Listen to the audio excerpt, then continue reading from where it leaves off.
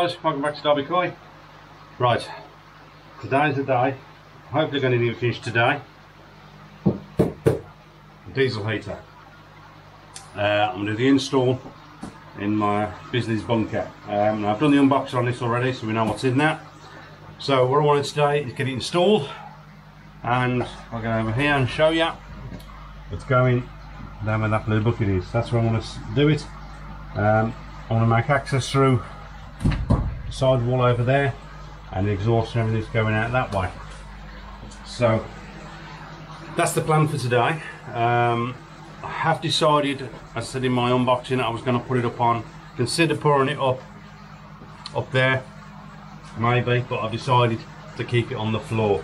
I did think about putting it down here in the centre and then putting the exhaust out and stuff out the back, but that's not going to give me good access. I also thought about putting it down here and then running the exhaust out that way, but obviously I need access down there, so I don't want to stick an exhaust down there, so I think it's going over there. So that's the plan. First thing I've got to do, I've got to make access over there, set the panel off, get the insulation out. So that's my first job, get that done, and then we can get it positioned where we need it and start the proper install. So let's get on. Okay, I now have access to what I need to do. Now, this is where my heater is going to go. Obviously, I'm on concrete, so I don't want to bolt it to that. I don't want to bolt it to the wall, and I can't bolt it to this side because this is my access. So what I've made is this to go in there. Your legs are adjustable. That is the bottom place you would normally screw on to your, if you've got a camper van or something like that, or your lorry or whatever. That's one of the plates you use. So obviously that's where the exhaust and the intake goes, and the fuel line goes in there. So I've bolted it on there. Yes, it's unstable, but I have put adjustable bolts on it to adjust the legs, so I can get that where I need it, up or down here. The exhaust will come down and out the back here. The fuel line will come out here as well. Yeah, so what I've got to do is I've got to bolt the heater to this, put it in, and I can adjust the legs to stop it wobbling. I mean, it's not too bad at the moment, just one or two little adjustments, and that will give me enough clearance for the exhaust to come down and out. So yeah, let me get the thing bolted on.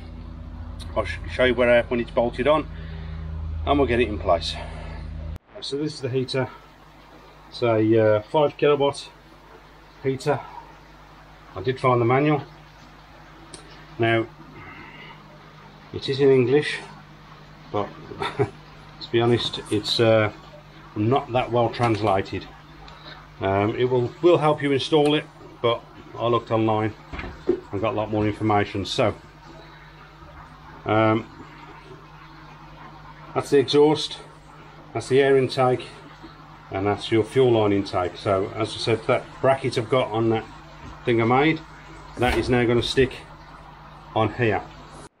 Okay, so that's it attached to the stand. I have put the exhaust on and the breather, but I'm going to run the exhaust through here so it actually comes out of this piece here.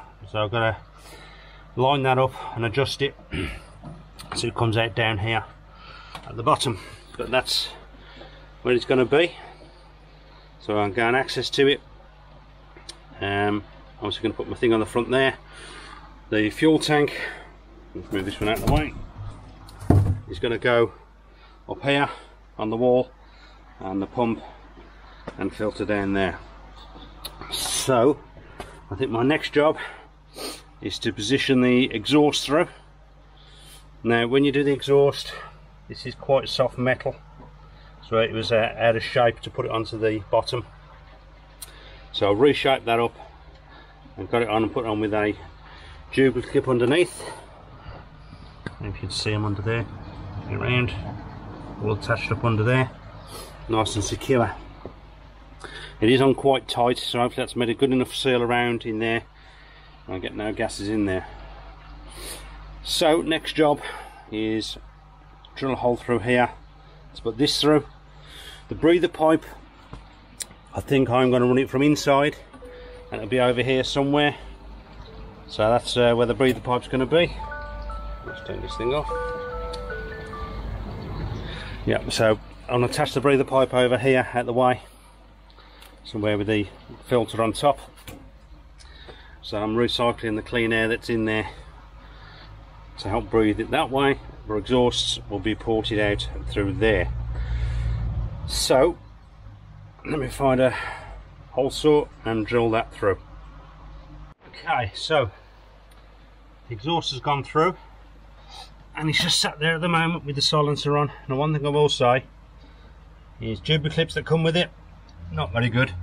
So I'll get some better Juba clips and stick them on. I've had the first one I tried on the exhaust up here, just sheared off. Now this is loose at the moment, but I am going to build a bracket and attach it to secure it on the wall there. The breather pipe at the moment, it's up here with the filter on. I think that'll be okay there, so we'll leave that there. Next job is I want to attach the fuel tank. We'll try and hopefully attach it to the wall up here. Now it's attached by 3 bolts or 3 holes. I'm going to screw it to the wall, and hopefully that's strong enough. If not, what I'm going to have to do is I'm going to have to drill straight through this wall. It's only a single block wall. I'll drill straight through the back and put a bolt all the way through, a nut and bolt all the way through, so I know it's definitely not going to come off. But I'm trying with raw, screws first and raw plugs, but I've got a feeling that's not going to hold it. But if it is, I'll just stick a thing all the way through, easy enough to do. Right, so that's my next job. Let's get on with that. Okay, for the fuel tank, now it does come with this. Now this can be, if you go put it into straight into your fuel tank, something like that. If you got it in a van, you can fit it with one of those. But because I'm using this, what I need to do is I need to fit this thing in the bottom here, so it's got to go for the inside. Now to do that, I need to drill a hole in the bottom here.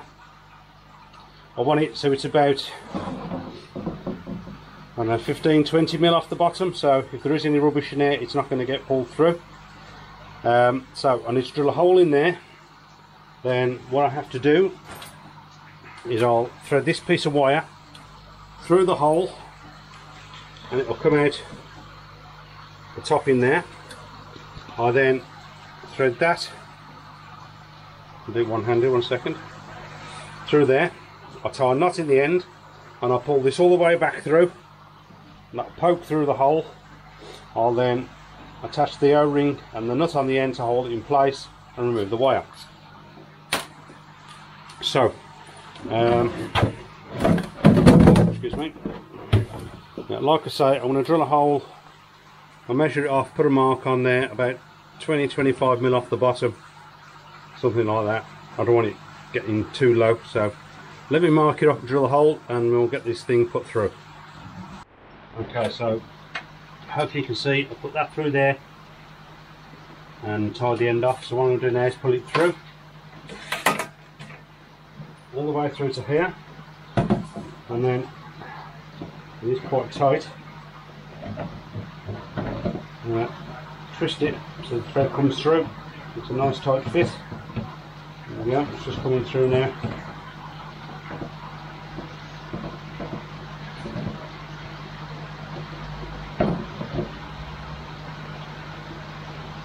There we go, all the way through, and then get this off.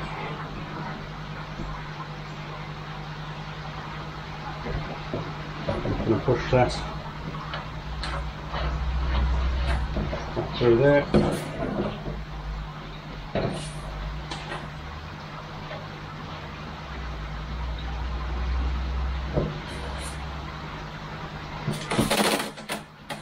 And then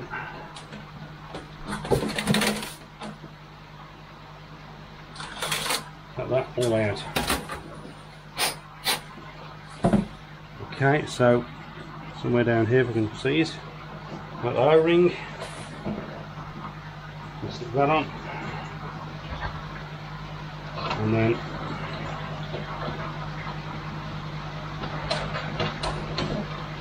put that up.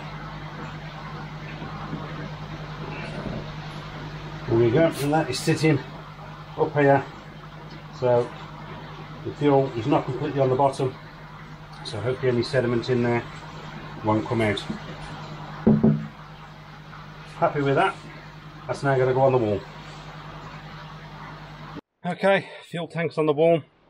I did decide in the end to put a bolt all the way through to secure it and just put some screws in that side to stop it turning. So that is going nowhere. And there's my thread, so the fuel will only come to about here, so any sediment then it's not going to get pulled through. So very happy with that. Right, next thing from here, I need to put my fuel line, my fuel filter and fuel pump, which are going to be connected on the wall down here. So let me get them together and we'll get that in, and it's coming along nicely. Right, so now I'm going to install the fuel pump. Now I've put the fuel pump in its rubber bracket, which will be attached on the wall, but I'm going to put this one in line. Now if you look inside here, there's a little mesh filter. Now the mesh part, you can see the mesh has a gap there. That part, this side, goes towards the filter, so that'll be the fuel tank, sorry, so that'll be in line there, like so. See, in that way, and then that will go then to the filter, the pump, sorry.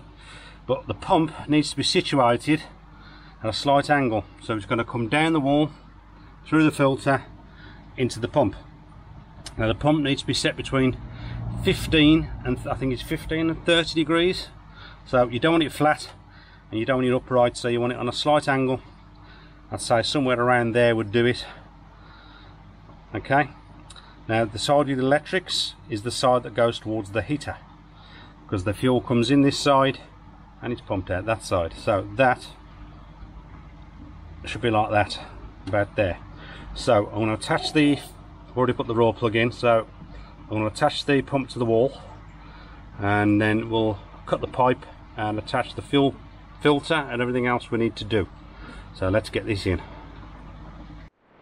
Okay, that's in. So fuel into fuel filter, down into the fuel pump, set at a slight angle, which then pumps it up, through, down there, and underneath there into the heater.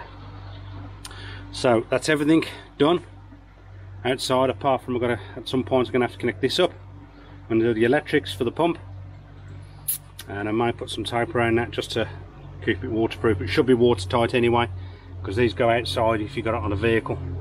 You put the, most people put these outside underneath, so that'll be a nice watertight fit anyway. Yeah, so that's it for now out here. So I've now got to go into here, and what I'm going to set up now is connect the electrics to this and run that round to the LCD controller. That's the next job. Once that's set up, I'll connect that up, I'll connect the air up. I mean, you can leave it open for now, but I've got my ducting to go on there. I have got to get more ducting, and then fill it up, and it's time to test it. So let me get these electrics sorted, and away we go. Right, here we are. So I'll put the cable through, stick it on there, and I've just put some tape on it for now. I need to waterproof socket, but I want to make sure. I have got to tidy all these wires up yet. Now I give you quite a decent positive wire with a fuse on it. I think it's a 20 amp in there. Put the, I can find it again, but that's all I give you for the negative, because I want, if it's in a van, you can just earth that to your van, I'm assuming. So now this is 1.5mm wire. Now I've only got 1mm wire to extend this at the moment, so I'm going to have to get some more.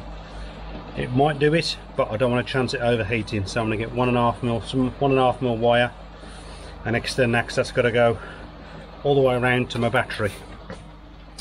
But I have at the moment put the air on it. The pipes are just tempering out. I've got to get some more pipe for that. So yeah, let me just show you inside where I've got to run the battery to. Right, it's got to run from there. I've got to run all the way across, excuse all the mess, across there to there. So I've got to go the full length of this here, which is, what is that now? Can't remember the width of that now. I think it's 12 foot. I think that's 12 foot. So I've got to go from that corner over there, 12 foot over to here. I'm running up here, which is 7 foot. So approximately 21 feet I've got to go, but I want to go more, so I'll get about 25 foot of wire just to do that. But I have run the cable up and I've stuck the controller just there, and I have got my little controller here as well, remote control to turn it on and off. But if I need to, when I'm here, if I want to, I can easily get to these, fire them up and down, whatever I've got to go. So there's not much more I can do until I've got that power cable in. So I'm going to have to go and get some cable. When I get the cable, I've got to tidy all this rubbish up, what I don't need, and I'll get that cable in, and I think then we're ready to put some diesel in. So I'll be back with you when I get this cable. Okay guys, back again. Right, heater, back to the heater. Made a couple of changes, and I've had to do something just temporary for now because my cable still hasn't arrived. I had to order it from off the internet because I couldn't get the thickness cable I needed at my local shop, and it hasn't arrived yet. Anyway, but I've done a temporary one, so I'll spin you around and we'll show you. Okay, what I've had to do, my controller I've had to put over here because this cable, unfortunately, when I put it over initially over there, I've run the cable back, and when I tried to plug it in down there, it wasn't long enough, so it's fine there. Now obviously I haven't got my electrical cable yet, so what I've done, I've just brought the battery around. This is just temporary to show it, test it up and get it working. When it's all done, all this cable will all be at the back and out the way, so it's not in danger of getting damaged or heat or anything. Right, so as I said, the controller is now here. So I have primed the pump and everything, so there is actually diesel down at the heater. It's all primed it through to there, so I haven't tested it yet, so I'm not 100% on the controls, but I know you've got to press and hold that. Now that is on its warm-up cycle.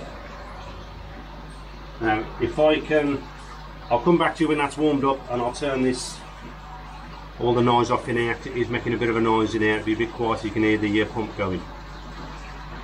Okay, it's actually done its warm up now, and it's, put the light back on.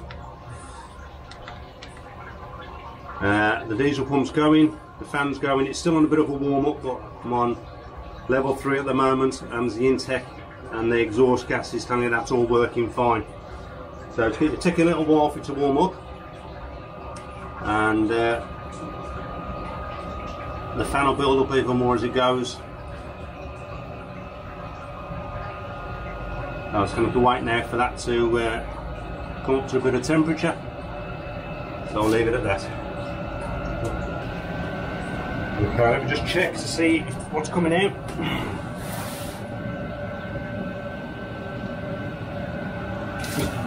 Just starting to warm up now. It's a bit tight there now. So what we at? So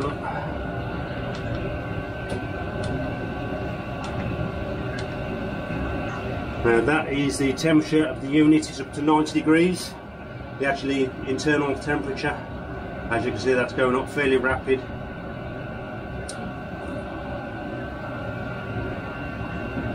And it's only ambient temperature here is at 19. Okay guys, it's still warming up, but it's been a couple of minutes, And again, as you can see, I've actually set it to Celsius, so I've actually just set it to 26 at the moment, and actually it was on 19 there, and that's up to 20 in this corner, just up under 21 to be actually between 20 and 21. But I can tell you on the thermometer over there, it is at 18, it's now at 18.4. So let me check you over.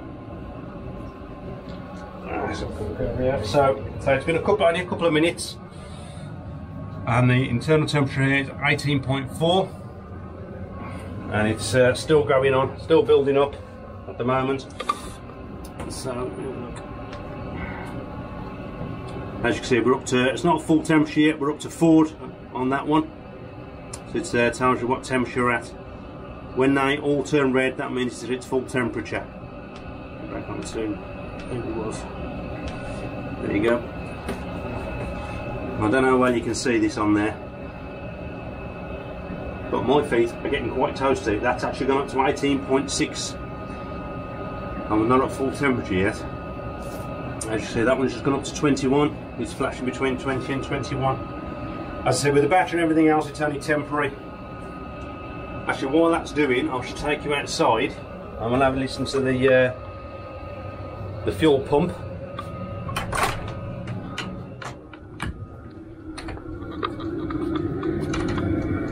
Haven't got that much fuel in there. All you'll probably hear now, you'll hear the exhaust, which is down there, and you'll hear the fuel pump ticking away. I can't really hear that inside, to be honest, in there. I am going to put an enclosure on this, even though this is, I know it's only 12 volts and that is that bare wire there, but I have put some tape around the actual plug itself. But yeah, all running good. So the noisiest part is the exhaust down the bottom. But yeah, I am going to enclose this here, and that will quieten that down a little bit. That is electromagnetic, so every tick on that is the little piston inside, in and out, and it's pulling a tiny bit of fuel through. It depends on how fast you have it temperature wise. Obviously when it reaches temperature and gone tick over, that slows down. But yeah, I'm very happy with that. Not as nice as I expected it to be, especially in here.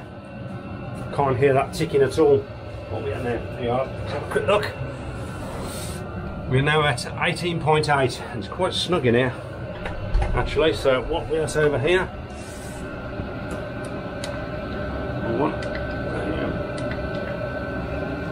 Yeah, it's still set at 26 and it's still saying 21. And as you can probably see now, we've got the one red line. So we're nearly at full temperature. What temperature are we at? 178 degrees, 180 internal temperature. Oh yeah, all going well. So when that's up to temperature, I'll come back to you. Okay, it's been, where are we now? Probably 6-7 minutes, if that, and it was at 18. Oh, and it just this second turned to 20 degrees in here. So I'm very happy with the. Let's get this thing back up here again. With the way this is actually working, whether you can see this. Right, I've set it to 23 at the moment. Now I think what happens, I need to do more testing, but what happens is when this reaches 23, the fan and everything will slow down, and you just go into a tick over mode. So it's obviously the fan will slow down, and it's still producing heat to try and keep that ambient temperature up. And obviously if you have a sudden drop in temperature outside and it drops in here, it will come back up. So if I drop it to 22, let's see what it does. I'm just assuming it'll do that.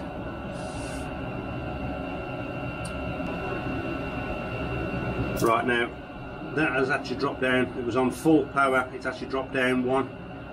So it is slowly, it doesn't want to drop the heat off completely, it'll damage it. So I think it is slowly dropping this down, which is the temperature in the fan. So we'll come back again in a minute, just keep an eye on it and see what happens. Okay guys, so what I did, I've had to drop the temperature there because I don't want it getting too hot with the wires down there, because where they are at the moment, just testing it. So I dropped it to 20, I mean it's bloody warm, it's already up to 21. on the main one over there, and it's 23 here. As you can see, dropping that now, the fan's dropped down, and it will keep, oh, it drops even more then. It's just keeping it on tick over now, to keep the ambient temperature up. So yeah, very happy with it. I'm going to shut it down now, and I'll quickly show you. Again, it's probably, I don't know, 10 minutes if that, up to 21 in here. So very happy. Okay, so in order to shut it down, all I need to do is press the power button. That's it, and it's off, and that will shut the burner off, but the fan will continue, and it will cool it all down now. As you can hear, the fan's stopped now, virtually. It's calmed right down, and that's just now in tick over mode, and that's busily in the garden. Yeah, so you can see there the fan's still going just to cool everything down. So very happy with that. Yeah. Okay guys, so I've got a lot more testing to do. Let's grab this. Now, as I said, I did find the manual for what it's worth. For that controller, I've got that page or 2 pages, and it doesn't tell me a lot at all. It's not well translated at all, but the installation was helped by watching other videos. So yeah, I've got a lot more research to do and checking out and testing. I am, as I said, I'm still waiting for wire to come to put over there. I have ordered a circuit breaker isolator switch for the power line. I know it's only, I think it's 16 amp it draws at its maximum 16 amp, so I've ordered one, so if there is any issues, myself or Graham can just come and flick the switch and it'll cut the power off to the unit completely, so there's no actual power getting to it. Hopefully there won't be any issues. It, as I said before, it does come with a remote control.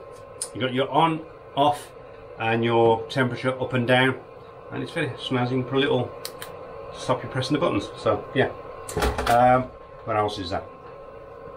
Yeah, waiting for the power cable to come. That battery will be all over it, out the way. So a lot more testing, but I'm really happy with it so far. I mean, 21.3 it's gone up to in here now, and now it's just on its cool down. So my koi are going to be very happy. Talking of the koi, my last video I put out, obviously you all seen I was very deflated and very upset about the issues I had, but as you can see, smiling again. But I just want to say a massive thank you to everybody for all the amount of comments, messages, Facebook messages to myself, private messages, excuse me, all your suggestions and everything else. I really needed it. As you can see, I was feeling a bit down, so I want to say a massive thank you to everybody who commented and give me your support and help. It's so good to see the community coming back together again, and helping each other out, and just giving that little bit of support. It really helps. It gives you that boost. So again, massive thank you for that. What else in here? Still got to do my shelves there to come. So as I said, a lot more testing to do on this, but I'm really happy in here. I said my car are going to be nice and snug throughout the winter. So yeah, very happy. So I think that's it. Don't forget to like, share and subscribe. Hit that bell for your notifications. Don't forget to pop over to Facebook. I'll see you on there. So until the next one, stay safe. Jobs are good.